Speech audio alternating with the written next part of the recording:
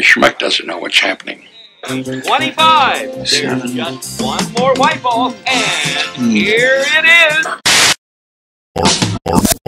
Art 101 with Mr. Burgher.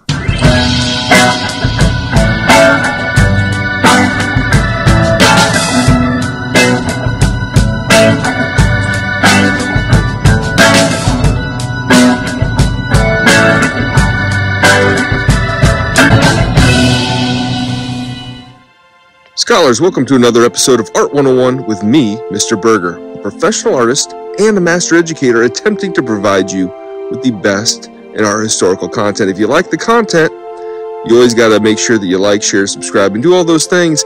The good residents of Wabasha, thank you. You are so butt blind, you think this whole damn thing is about a stupid fishing pole. What's it about then? Forget it. What do you mean, forget it? Don't give me that forget it crap. I want to know. So today I'm in the neighborhood of Max and John, the grumpy and grumpier old men.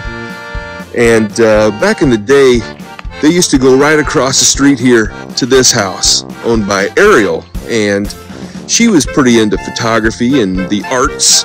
Do you paint? Paint? Me? Sure do. I paint the shed every spring. At any rate, there's a famous photograph that came from right here in Minnesota called Grace. Today, I want to talk a little bit more about that. So let's jump right in. Now this photograph, Grace, started out as a black and white photo in 1918 by a Minnesota photographer by the name of Erik Enstrom, a Swedish-American photographer from the northern Minnesota town of Bovey. Now Enstrom had a small photo studio where he was struggling during World War I, and he was building up a portfolio to sell some prints and things when there would be a knock at the door. Who's the guy yakking at your door? Just mind your own business, will you? The town drunk, Charles Wilden, shows up selling boot scrapers, and Enstrom was instantly captivated by the white, bearded, and kind-eyed gentleman that had a fairly sour reputation in the community. Now again, Enstrom thought he would be the perfect subject for a photograph, and he asked him to come in and sit down for a picture and offered him some money for his time. And needing the money, he obviously thought it would be a good use of his time. I want to ask you something. Oh, what? For Christ's sake, I ain't got all night either, you know. I'm just as busy as you are. So he comes in, sits down at a table, and Mr. Enstrom collects a few props and put them around the table.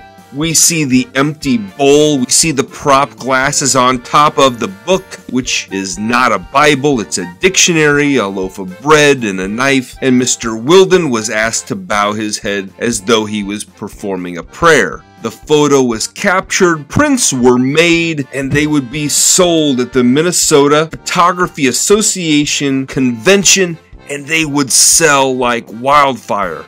And if anybody says otherwise, they're a damn liar. And then he would start to sell them to tourists, and he would sell them all over the place, and everywhere he sold these things, they sold out very rapidly.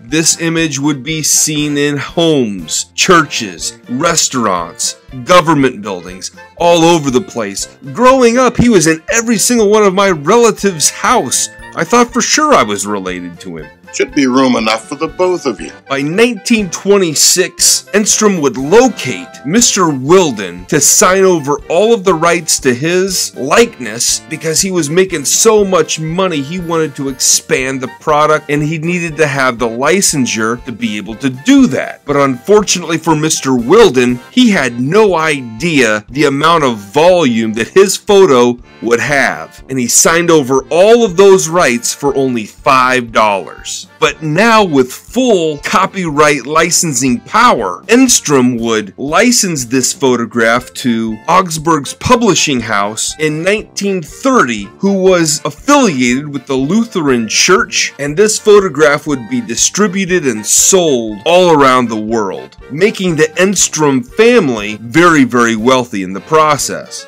Well, I got something to offer. After Mr. Enstrom's death and the license was transferred to his daughter, there would be some modifications to this photograph. a secondary light source would be added, and this image would become the more popular image, and many people that had bought it previously would want the updated version. Eventually, people wanted to have this photo in color, so they would add some colorization to it so it would look a little bit more like a painting. You know, I think it works quite well, just the way it is.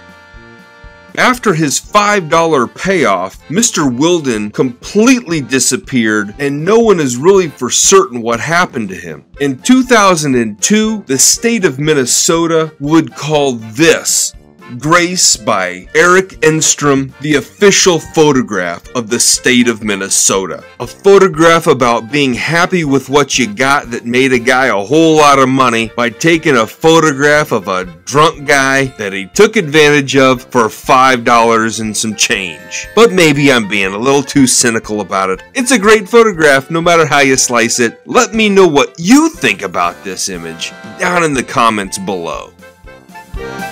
Make sure you like, share, and subscribe for more content.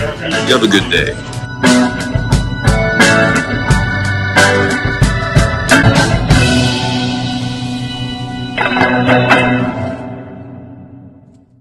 Now go to your shanties, all of you. You're scaring the fish away.